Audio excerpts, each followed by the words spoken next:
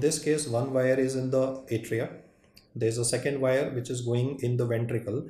We are getting input, and on basis of the input, when I say the word sensed, you see the triple D mode, it is what is being paced, both the atria and the ventricle, which are being sensed, again both the atria and the ventricle. And by dual mode I mean both inhibition and triggering would be occurring.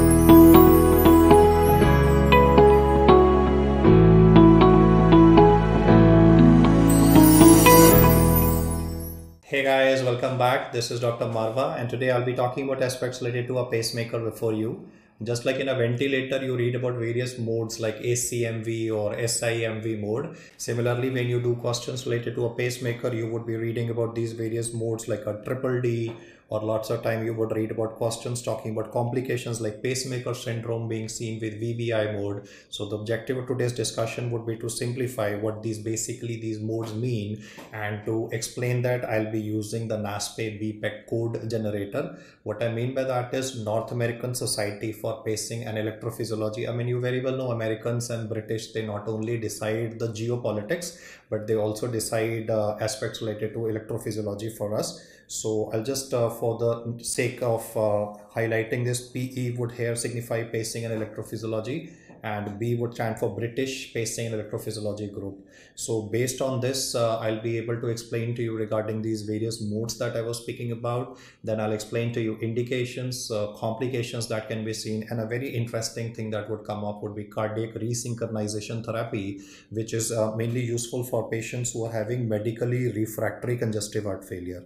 Now, if you have listened to my discussion of congestive heart failure, I have highlighted that especially those patients who are having cardiomyopathy, especially dilated one or restrictive cardiomyopathy, they might be requiring a cardiac transplantation. But it is easier said than done, because obviously you need a donor for that. So pending a cardiac transplantation for patients who are having medically refractory congestive heart failure, the problem in the heart is that both ventricles are not contracting simultaneously. Both ventricles are contracting a little, I would say, off sync with respect to each other, which contributes to pulmonary edema. You see, in you and me, both ventricles should contract simultaneously. That's what maintains the stroke volume.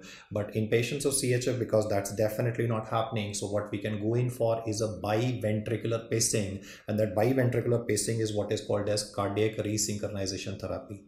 As we progress in the discussion, you will become more comfortable with the facts. But why I highlighted this spot on is because traditionally you read about pacemaker for bradyarrhythmias. So yes, we're going to talk about pacemaker being required for a symptomatic patient of SI node malfunction, or it could be complete heart block or morbid to heart block. Definitely yes, but you will also read about pacemaker being used in patients with respect to, a slight tweaking in the technology, I would say, when we use the word biventricular pacing casually, or we use the word cardiac resynchronization therapy, not for a bradyarrhythmia, but for a person who is pending a cardiac transplantation. This is a cardiomyopathy patient who would be requiring this technology and would definitely be able to at least prolong his life. Now, obviously, you will be getting a lot of x-rays in your exam as well. And when you look at these x-rays or fluoroscopic images that might give you, you would obviously be able to visualize that some part of this is obviously the battery, and patients are very interested in battery life per se. Right, so the superior part is the circuitry here present, and this can definitely be affected by magnetic fields. So people who are having a pacemaker, especially implanted on the left side, just below the left clavicle, infraclavicularly in a pocket, they would be advised not to keep their cell phone in the left breast pocket. Obviously, now we have devices which are resistant to magnetic fields, but just as a precautionary measure, I would like to highlight the fact that when these patients go for airport security check, you see, at airport security, they might be using a metal detector, and that will again be using a magnetic field, and therefore that can interfere with the functioning of a pacemaker, or can change the mode. Like it could be a triple D mode and the pacemaker gets switched to a AOO or a VOO mode. Then obviously, I mean, this can contribute to problems for the patient. So a lot of patients who are having a pacemaker, we'll give them an iCard saying that these patients are having a pacemaker deployed, and they are exempted from, I would say, the handheld metal detector primarily. I mean, a physical security check of this person can definitely be done. Now, as I said, battery life, so this is usually going to be in the range of about 10 years. And well, we can limit the battery life by keeping the heart rate of the patient in the range of about 50 to 60. Now, I know at this point of time, a lot of you are going to say, sir, the definition of the word bradycardia is about less than 60. So when you're putting in a pacemaker, why are you not keeping the heart rate at more than 60?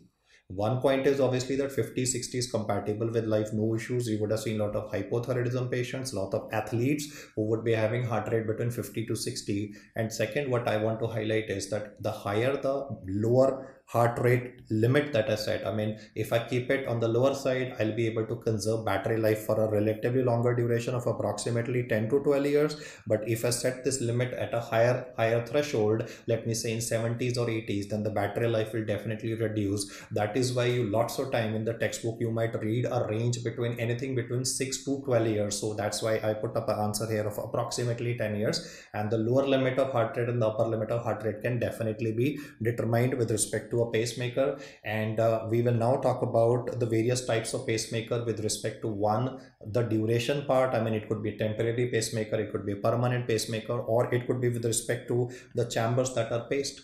So one of the highlights is, and just follow my marker at the moment, this is the pacemaker. The wire which is going here, or the lead that is going here, is ending up in the right atrial appendage. So what I'm talking about is a single lead pacemaker where the wire goes and touches the right atrium.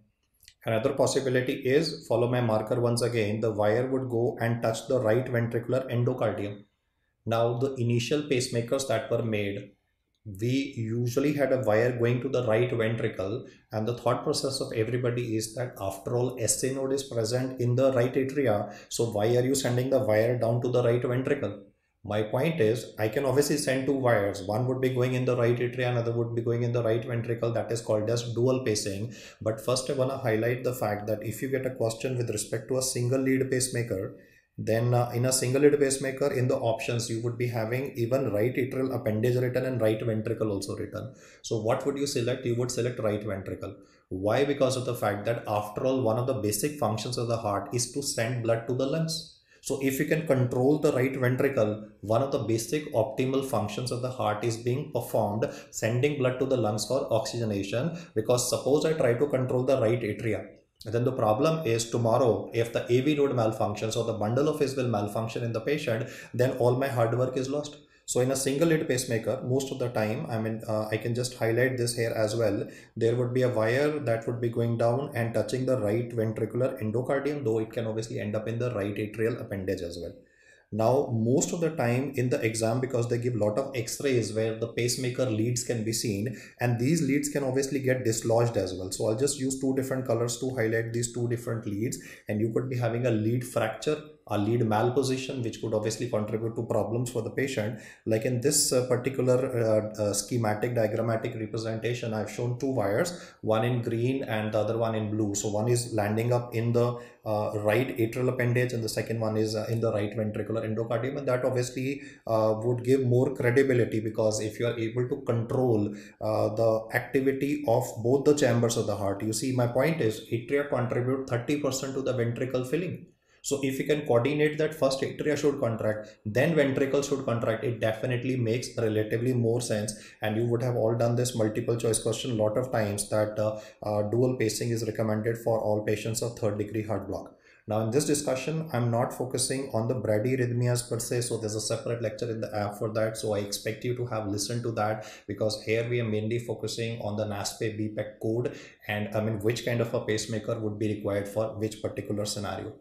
I also want to highlight, in fact, let me just draw these wires again so that it becomes more comfortable for you to understand. So the blue one is ending up in the right atrial appendage. Then I'm going to show a green one that's going to end up in the right ventricle of the patient. Now, please follow my marker very carefully. I'm going to show another lead. I'm just going to zoom it in for your convenience. this lead is actually, I mean, this is only a diagrammatic representation. It's not that I am causing any septal perforation. It's not that I am going in via the interventricular septum. This third lead that are shown in color black is actually lying in the coronary sinus, because after all the wires or the leads are threaded through the veins. I mean, you go via the subclavian vein, then you go up to the brachiocephalic superior vena cava and into the heart. So this particular lead has been threaded into the coronary sinus, and what this lead is doing is it is controlling the left ventricle. So now you can see you are controlling the three chambers of the heart. The right atria, that's the blue one, the green one, that's the right ventricle, and you are also controlling the left ventricle, not directly by sending a wire into the left ventricle, but rather into the coronary sinus. And we obviously are having three leads there. We can also be having quadripolar leads. That is what you read or understand by the word multi-site pacing. So those words multi-site pacing will obviously come up sequentially, but I want you to remember for multiple choice questions per se that whenever you read this term and listen to the words very carefully, cardiac resynchronization therapy, CRT, then you are having two wires in two separate ventricles, one in the left and one in the right. So most of the time, if you are having a patient of cardiomyopathy, it could be dilated, it could be restrictive, and the patient has gone into congestive heart failure, where the ejection fraction is very low. I mean, something in the range of 20%, which will definitely cause extensive problems for the patient. That is, his dyspnea grade by New York Heart Association grading would be something like grade 3 or grade 4. Then these patients would be definitely benefited, because you are going to coordinate the contraction of the ventricles.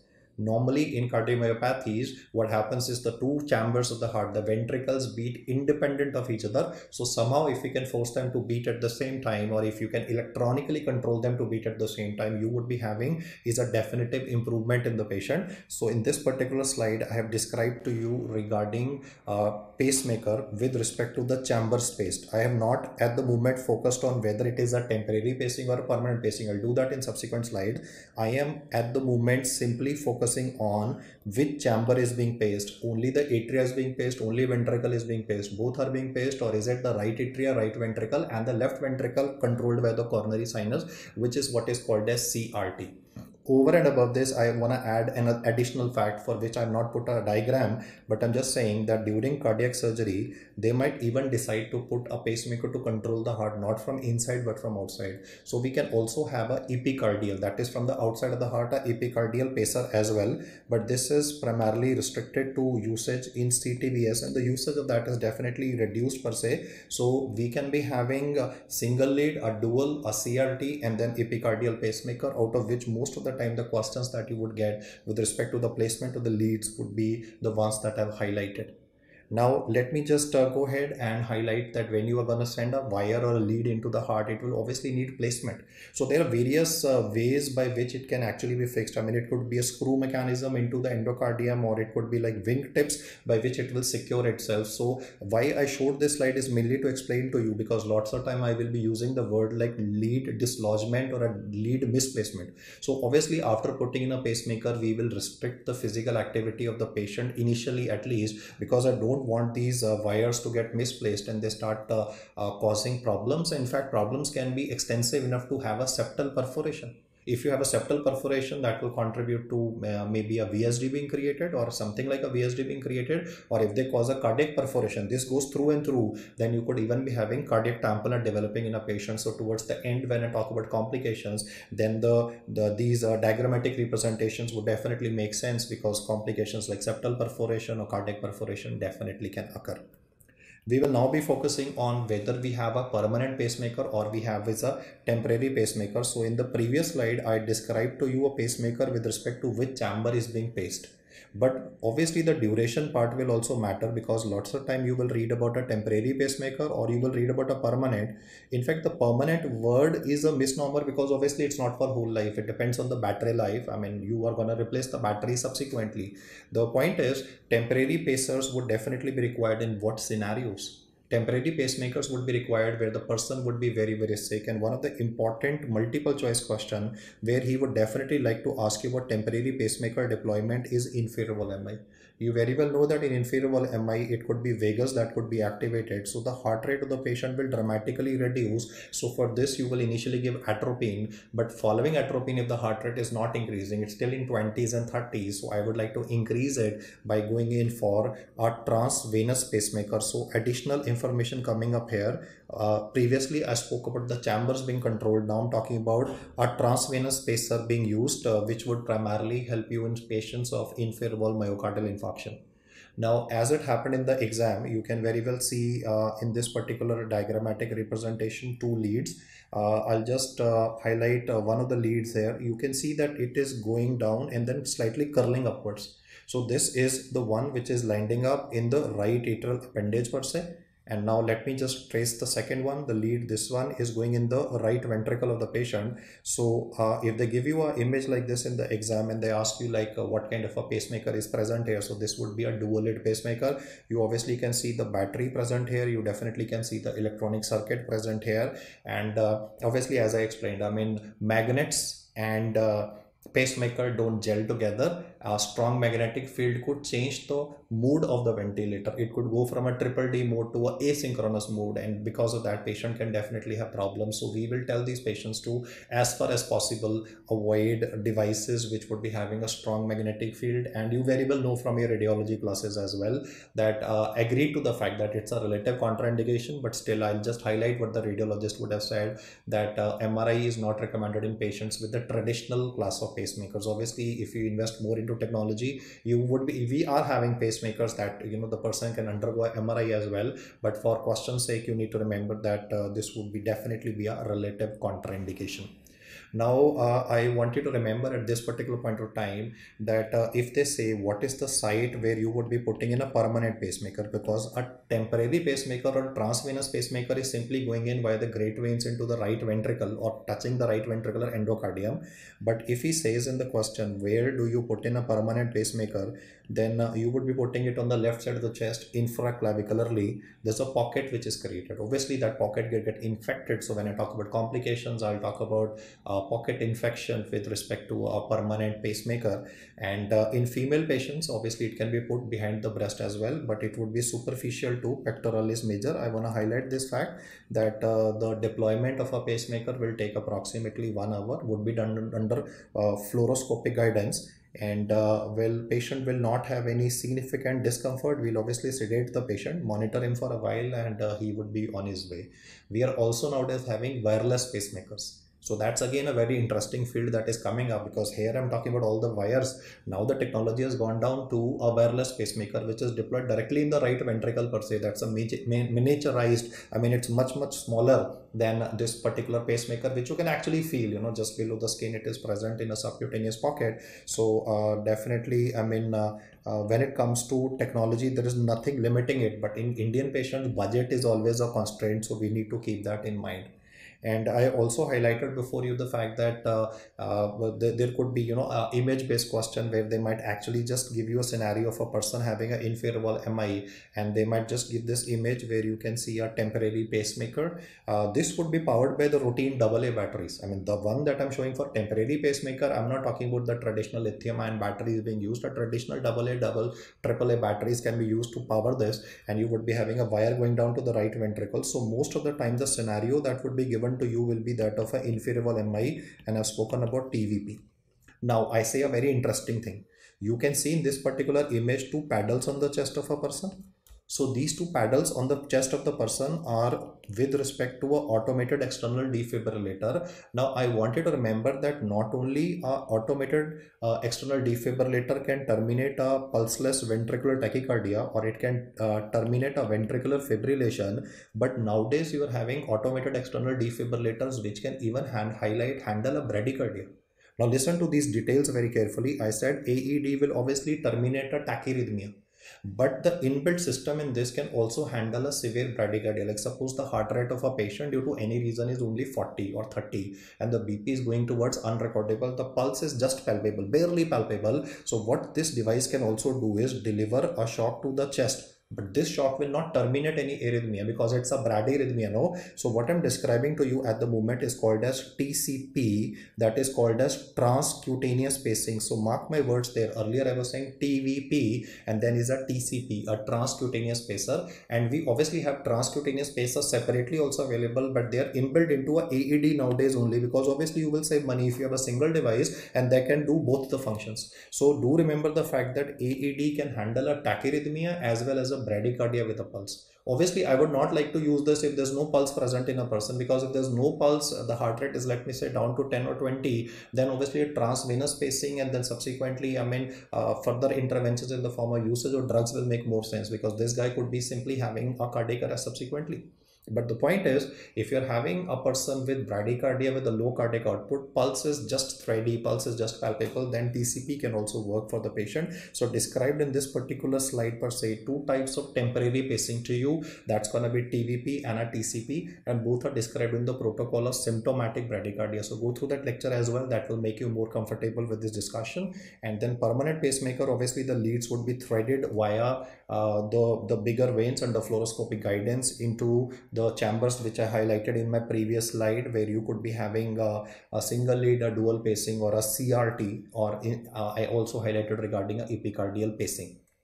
Now when it comes to ECG based questions in the exam, every time you are getting a ECG based question, especially with respect to acute coronary syndrome in a patient, obviously you are supposed to scan the whole of the ECG, but I want to highlight that a lot of questions that you get in the exam would be having findings in lead number 2, 3 and AVF, because that is what we are most likely to miss. All of us tend to focus on the findings in the chest leads. We tend to focus on V1 to V6, but lots of time in the exam you might be actually getting findings of that classical ST segment elevation with the convexity, which is highlighted in this case. The traditional Pardee sign is coming up, or I would say the tombstone pattern is coming up, and the ST elevation in this case is more than 2 millimeters. So this definitely, the way I've described it before you, I want to highlight a patient of STEMI of the inferior wall is admitted in the hospital, and he would like to ask you two things about this from the question perspective. One, he'll obviously talk about the bradycardia component in this patient, and he'll say, what is first line treatment? That's definitely atropine. The dose of atropine has changed, guys. I hope you remember from the AHA 2020 guidelines. It's not 0.5 milligram at the moment, it's 1 milligram, and you can give maximum 3 dosages. Earlier it was 0.5 into 6 dosages. And if this is not going to work, you can obviously upgrade to TCP, that is a transcutaneous pacer. If it is not available, obviously you will have to go in for a TVP, a transvenous pacer. And the second aspect of inferior wall MI that they love to ask is always with respect to low blood pressure. IV fluids are not given in any other type of MI. IV fluids are never given in anterior wall MI because there's a pulmonary edema. But the only MI where you give a fluid challenge to a patient, listen to the words carefully, only MI where you give fluids to a patient of MI is inferior wall myocardial infarction, because you want to increase the right ventricular preload. So definitely, because this discussion is not only with respect to the NASPE BPEC code, but ultimately we should be able to solve questions also. That is why I have specially gone into this. We shall now be talking about indications for putting in a pacemaker. So I will be talking about level of evidence class 1 indications primarily. There's obviously a slide present here which talks about class 2A and class 2B as well, but in the exam mainly they will ask you about class 1 indications. So let's get on with it. The older term was sick sinus syndrome. Nowadays they simply use the word SA node dysfunction. It could either be I would say a possibility of sinus exit block, or it could be sinus arrest occurring in a patient, especially in a geriatric age group patient, if there are symptoms present. So that's an important aspect. If you have a younger patient, he's having minimal symptoms or no symptoms, you definitely would not be pressing on the requirement of a pacemaker. But a symptomatic chap with the SA node dysfunction, yes, it is on. Now, the second indication would be a patient having a third degree heart block, that is also called as complete heart block, which is very characteristic of, I would say, having a AV dissociation, where the ventricular rate is lesser than the atrial rate. Normally the atrial and ventricular rate is okay, but in third degree heart block, atria would be doing 80 times per minute, or would be working 80 times per minute. A ventricle would be operating with help of Purkinje fiber or bundle of phase, so would be working around about only 40 times per minute. So AV dissociation, because atrioventricular rate is not matching. If a person is having a third degree heart block, and even if the person is asymptomatic, because there's a high probability that he will develop symptoms subsequently, he will develop postural hypotension, then these patients, irrespective of the symptoms per se, should definitely be advised a pacemaker, and it has shown obviously benefit. Even if a person is having a second degree heart block, important aspect coming up here, you're aware of Mobitz 1 and Mobitz 2 heart block. So Mobitz 1 does not require pacing.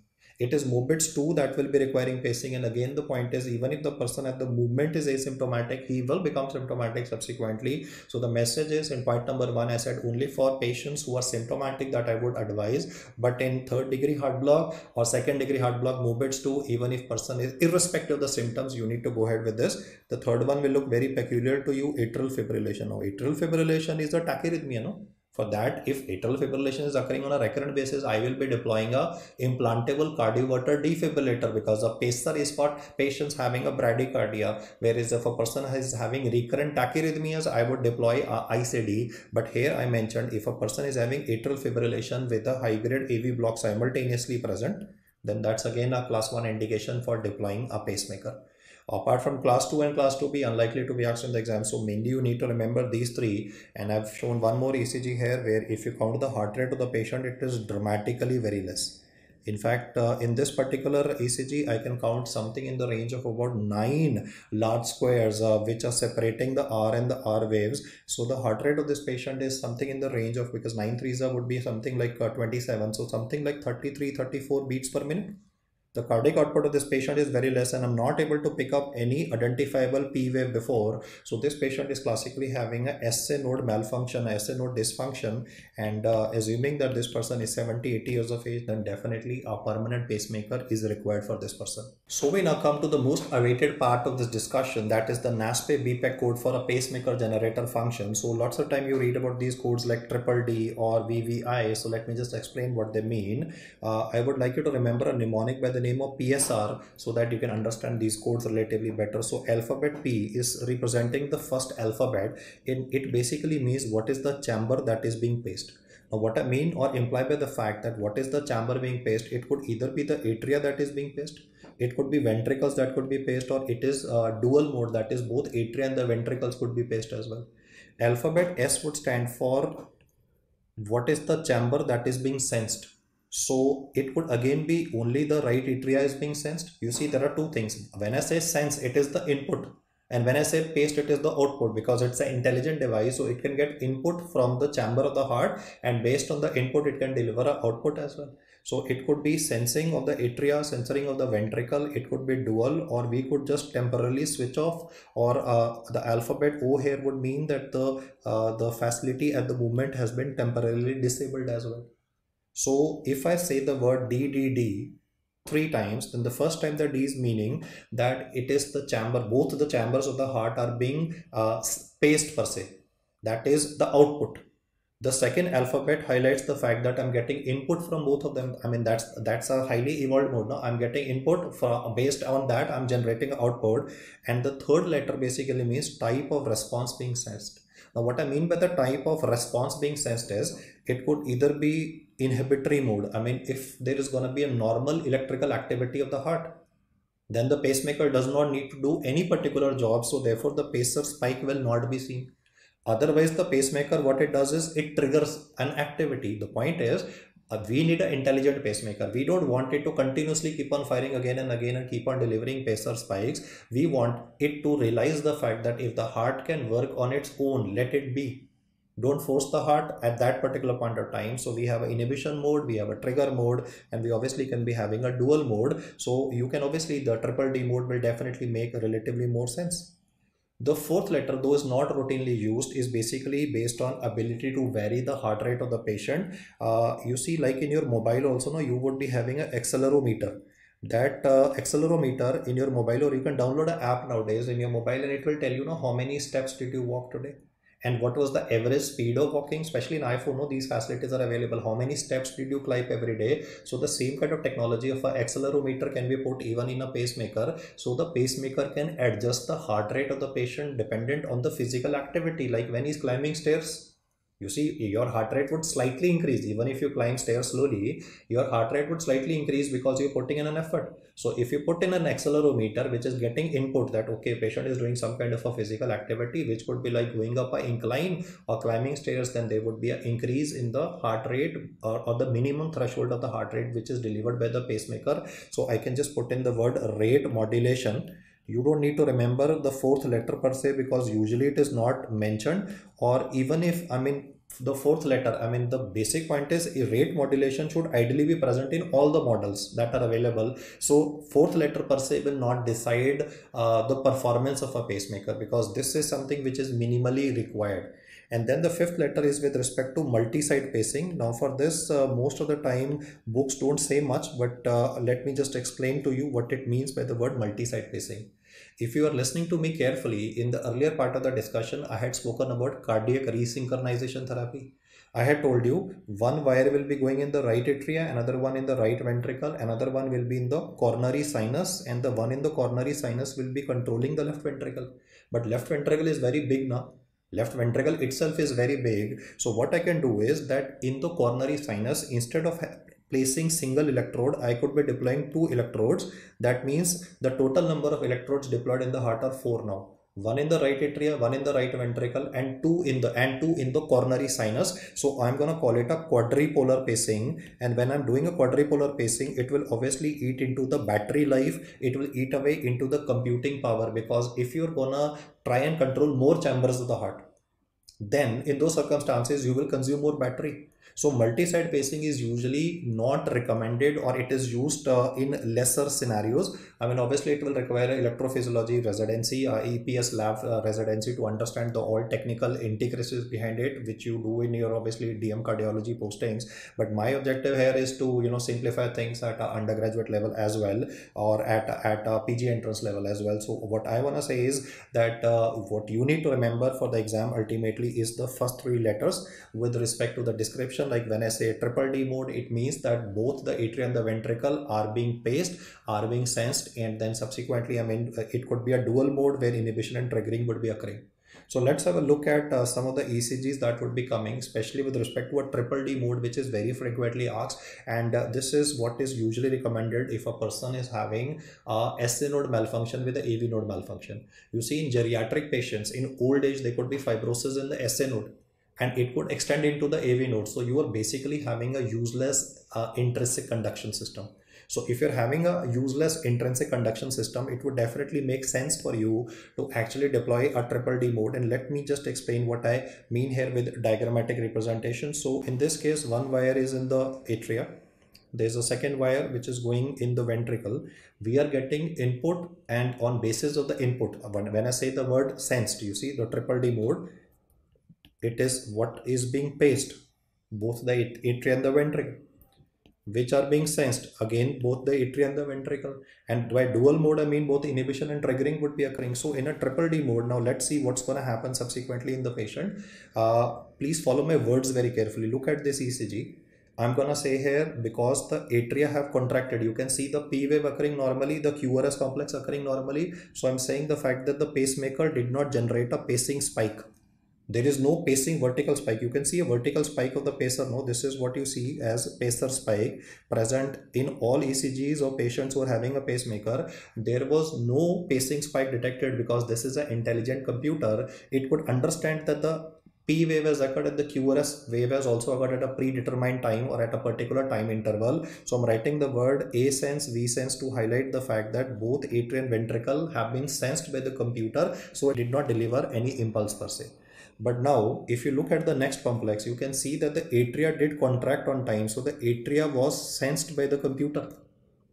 But then you can see that there is a fairly prolonged PR interval, it's exceeding 200 milliseconds. So because the computer did not detect the ventricles, it delivered a ventricular spike and it did a ventricular pacing. So the word I'm writing here is A sensed V pace. What I imply by that is that the atria contracted on their own because the P wave activity occurred by itself. The intrinsic activity of the heart was sufficiently able to deliver it. So I wrote the word A sensed V pacing because the ventricles did not contract on time, so V pacing.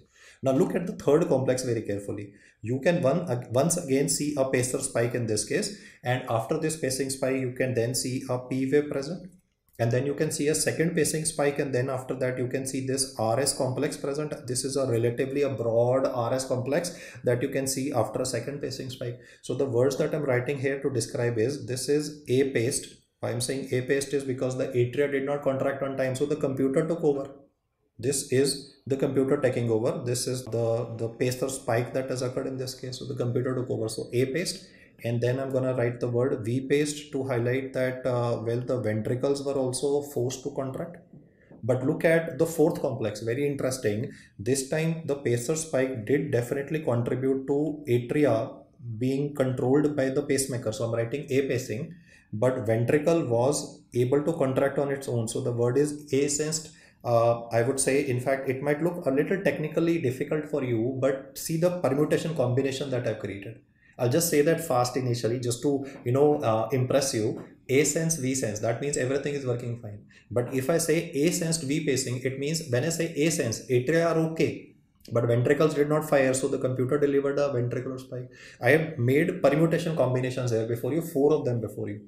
In fact, this is the most advanced type of pacing that you can see in the entire discussion that I'm sharing before you, because dependent on the input, whether atria is working or not, whether ventricles, we can program it. Okay, read the PR interval. If the PR interval, I mean, there's a P wave, but there is no QRS complex. So the computer is gonna analyze, okay, there's no QRS complex. I'll fire a pacer spike and make the ventricles contract.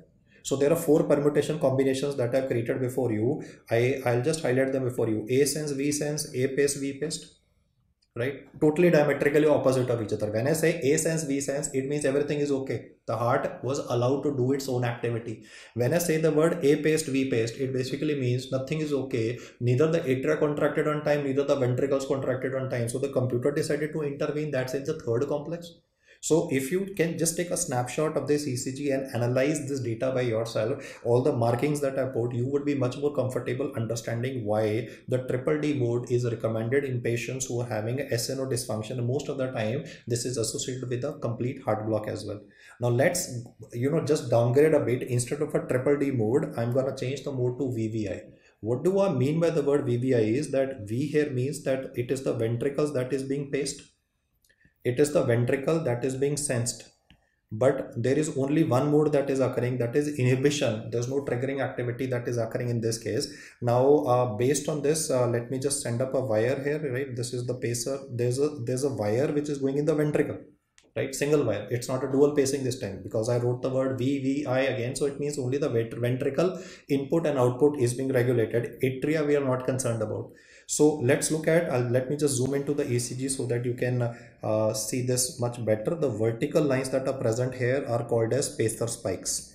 Now you can see a pacer spike, and then subsequently it was able to cause a RS complex. The ventricles were made to contract. Again, subsequently there's a pacer spike and there's a RS complex occurring, so the ventricles were made to contract properly. Luckily, I mean, why the inhibition mode is coming up is because subsequently it was able to detect a normal sinus rhythm, so the computer decided not to fire a pacer spike. You can see no pacer spike present when it was able to detect, but the problem with this particular mode is that you are regulating only the ventricles. You are not bothered about the atria. You see, atria contribute 30% of the filling of blood in the ventricles, and God forbid if the pacer spike is delivered at the same time when the atria are contracting. Let me highlight this once again. If the pacer spike is delivered at the same time as when the atria is contracting, then there would be lack of coordination, because both the chambers will contract simultaneously, and that will result in pulsations in the neck of a person. So lots of time they will ask you in the exam which pacemaker mode will be associated with high level of AV dissociation.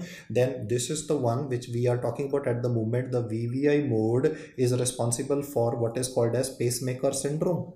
The meaning of the word pacemaker syndrome is you are controlling only the ventricle. You're not giving any attention to the atria. So if the atria and ventricle contract together, that is when the patient will be having the following problems. You would obviously be able to see, the pulsations in the neck of the patient. That is fine. But along with this, because of lack of coordination, there would be shortness of breath that would be experienced by the patient. The pulmonary edema component can come up. Along with this, there could definitely be development of chest pain. Why? Because again, the output from the heart is lesser. So if the output from the heart is lesser, remember there's a lack of coordination. So if the output of the heart is lesser, the coronary blood flow will also be lesser. So this will contribute to, a reduction of coronary blood flow can cause a coronary ischemia from developing in a patient. Along with this, pulsations in the neck and fluttering sensation in the chest. Why I want to highlight these pulsations in the neck is there's a separate video of mine on YouTube itself on PrepLadder by the name of frog sign. So I have described frog sign with respect to AV dissociation only, but today I'm talking about AV dissociation especially with respect to the word pacemaker syndrome. So lots of time the questions would be asked to you with respect to this particular statement of mine, that is pacemaker syndrome is commonly seen with which mode. The answer is VVI mode, and he will say what would you recommend for this patient. So switch over to triple D mode, where both attention is being given to the atria as well as the ventricles. If you give attention to both the atria and the ventricles, you see after all both are two important integral components of the heart, then obviously the productivity or the performance of the heart will definitely be improved. So you need to remember both the aspects that I've highlighted before you. And VVI mode can obviously be used in patients with a complete heart block as well, but because of this disadvantage, this is less recommended, and triple D is what you usually see. We shall now talk about a VOO mode, where V alphabet would mean that this is the ventricle which is being paced. But when it comes to the sensing part, the sensing part is turned off. And similarly, when it comes to the response part, the response is also turned off. I want you to remember the mnemonic I mentioned, PSR, that is which is the chamber being paced, which is the chamber being sensed, and what is the chamber on basis of which the response of the pacemaker is being generated. So in this case, I want to highlight that you are turning off or disabling temporarily. Obviously, you can switch between these modes. You are temporarily switching off the sensing and the response mode. Now let us see what really happens in this particular case. There's a single wire that's going down into the right ventricle. We are not bothered about whether the right ventricle, whatever input it is giving you, you are just delivering output to the ventricle. That is, you are telling the ventricles, okay, keep on contracting. So you can see that regular pacer spikes are coming up here. You can see regular pacer spikes which are coming at about 4.5 log square. So every 900 milliseconds. I've already done the counting before I actually came for this discussion before you. So I'll just zoom it in for you. What you can see here is about 4.5 log square separating every pacer wave. So what we are doing is simply telling the ventricles to keep on contracting again and again. We are not bothering about the fact that whether the ventricle is contracting on its own as well. So see what happened. I'll just put a vertical line here. This is the pacer spike which resulted in a ventricular contraction. Good, no problems. Then there was a P wave present. But because after a P wave, there was no QRS complex, the pacer should have actually fired at an earlier time, but it did not, because we had programmed it already to fire at a predetermined interval. So this is a very, I would say, primitive method of controlling the heart, because all you're making it contract is at a predetermined time. There is no coordination. Once again, the atrial contraction has occurred.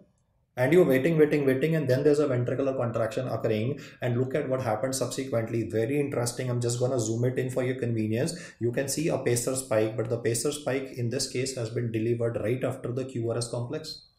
Ideally, the pacer should have switched off. The pacer at this particular point of time should not have delivered a pacer spike, especially with respect to when a normal sinus rhythm is present in the patient. You can see a P, you have seen a QRS complex, and still a pacer spike is being delivered. If this pacer spike was delivered a little later, you can see it is at the end of the S wave. So the heart was in absolute refractory period. When the heart is in absolute refractory period, luckily they did not cause a problem. But then I think all of you are aware as doctors that the middle of the T is where the heart is most vulnerable. The middle of the T, if you read Geelong physiology, it says the middle of the T wave is where half of the heart is depolarized, half of the heart is repolarized. If any impulse lands on the heart at the middle of the T, it can result in development of ventricular fibrillation, that is called as R on T phenomenon. I want to highlight the fact that if you give an electrical stimulus to the heart bang in the middle of the T wave, that's called as the vulnerable period of the heart. You know, you punch somebody in the chest and the person dies.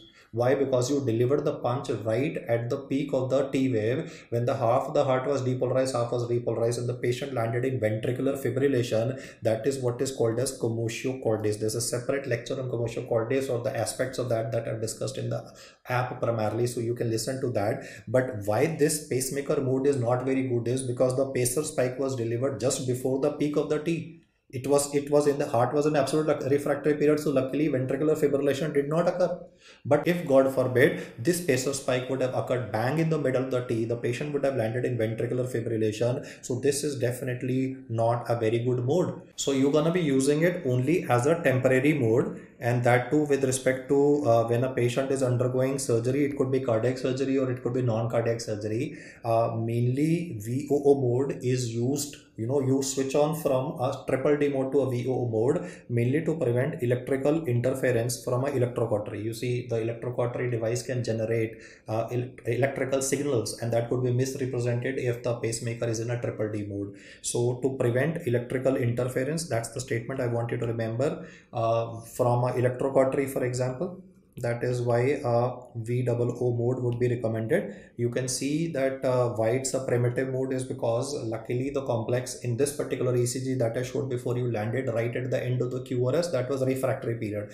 Had it been a R on T phenomenon, a ventricular fibrillation could have occurred in a patient. We next talk about a AAI mode, where alphabet A would mean that this is the chamber, the atria is the one that is being paced. Atria is the one that is being sensed. So input and output both are being regulated. You are paying attention only to the atria here, not paying any response to the ventricles. And I would mean the inhibition mode is there. If the atria can contract on their own, then the pacer will obviously not deliver a pacer spike. So what you can see in the middle at this particular point of time is that the atria were able to contract on their own, so there is no pacer spike. But just before that, because the atria did not fire on its own, there was a pacer spike followed by a atrial contraction that is occurring. So this mode will mainly be suitable for those patients who are having an exclusive problem not in the ventricles but only in the atria, because after all you are regulating only the atria, you are taking only the atria into consideration. So if he says what is an indication for a AAI mode, well, this would be a SA node malfunction. I have already highlighted to you that SN node malfunction can be associated with the AV node block in a single patient. So what will be best recommended? That's the first thing that I told you, a triple D mode.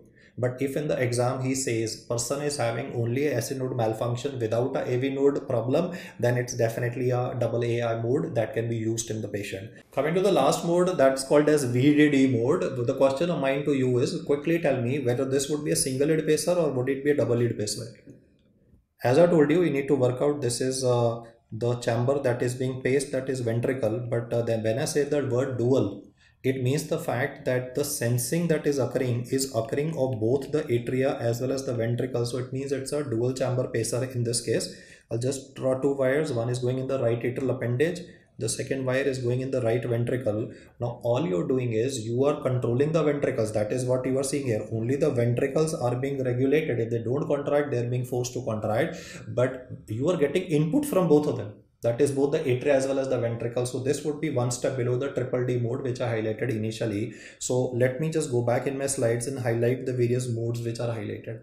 From the exam perspective, if they ask you, you need to be very comfortable with these four permutation combinations that I've created. I mean, a person who's having a combination of SA node malfunction as well as AV node malfunction, it's a triple D mode. If he says pacemaker syndrome would be commonly seen with, answer is VVI mode. The reason, as I explained, was you were trying to control only the ventricles. You did not give any attention to the atria. So the atria will say, I will create problem for you. Both the atria and ventricle will contract together. That is pacemaker syndrome all about. And well, it's better that we also remember VOO mode. That would be primarily with respect to a TEMP procedure being done with respect to a patient undergoing any kind of surgery to prevent electrical interference from various devices. When you read the word AAI, the word A basically tells you atria on the top, and in the atria the problem is in the SA node. So that's why the isolated SA node malfunction. The word is isolated SA node malfunction. VDD mode would again be required for patients who are having a third degree heart block. And then subsequently, we'll also talk about what are the various complications that can be seen following a deployment of a pacemaker. So I'll go in a sequence that what can be seen early and what can be seen late. One of the bigger problems that can anyway occur, especially with a temporary pacemaker in a hospital setting, can be because you are doing it under pressure. You see, in a casualty, there could be compromise on the hygiene component because the person is having a bradycardia following an inferior volume MI. So if the hygiene part is not followed, obviously a local site infection can occur. In an elective procedure like a permanent pacemaker, obviously the chances will be relatively lesser, primarily because more importance to the hygiene part would be put. Then because you are taking an excess via the subclavian vein, the leads of yours could damage those blood vessels and can contribute to a pneumothorax. And in fact, if there's a trauma to the subclavian vein, it could also translate into a hemothorax developing for the patient. So both complications are to be marked as yes, both a hemothorax as well as a pneumothorax. The fourth complication that could be occurring with the endocardial lead could be a development of a septal perforation, or they could even be a cardiac perforation. In fact, that would be a real nightmare or a worst case scenario, because that will contribute to cardiac tamponade. And how do you pick up cardiac tamponade? You all know that that would be ECG showing electrical alternates, where the amplitude of QRS complexes will definitely start varying. Apart from this, there could be a lead malposition. So a lot of these patients could be coming to you with chest wall twitching. This is either because the voltage being delivered or the current being generated in milliamperes is either on the higher side, or it could even be a malposition of the electrode per se in the chest, or there could be lead fracture as well. So whenever you read about, chest wall twitching, it implies the fact that the lead is malpositioned or the lead is fractured. In some cases, he also describes uncontrolled hiccups in the person. This is because the pacemaker lead is delivering electrical impulses to the phrenic nerve, that is to the diaphragm. In fact, I'm just writing the word. The pacemaker is also causing a phrenic nerve pacing, and phrenic nerve innervates the diaphragm of the patient. So you will read in the literature with respect to continuous hiccups occurring in a person or chest wall twitching occurring in a person, that obviously will require extensive workup to be done and the problem is to be fixed. Then you will read about a peculiar situation. This is called as Twiddler syndrome. You see, there's a subcutaneous pocket here. If you are having some swelling present here, I'm not saying a swelling that came naturally. This is a swelling which is done after a surgical procedure because there's a device present here. So some patients will feel irritated and they'll keep on manipulating it. So Twiddler syndrome basically means that the patient manipulates the generator and he causes damage to the leads, because after all, the leads you saw in the first slide, the leads were attached to the circuitry. So because of the patient manipulation, he's feeling irritated, or he might just say, I'm having continuous itching in this area where there's a pacemaker present. So continuous manipulation of the site per se can contribute to damage. Patient manipulation of the electrical circuitry can contribute to a malfunction of the pacemaker. That's a rare thing, but definitely, that's given in the literature, so we need to study about it. That's called as Twiddler syndrome. Then I've explained about what is called as pacemaker syndrome. In this particular case, there's a definitive AV dissociation occurring. So there would be fluttering sensation in the chest, discomfort which is experienced by the person, and this is very common with VVI mode, less common with the triple D mode, which I've highlighted before you. Then you will also read about pacemaker induced cardiomyopathy.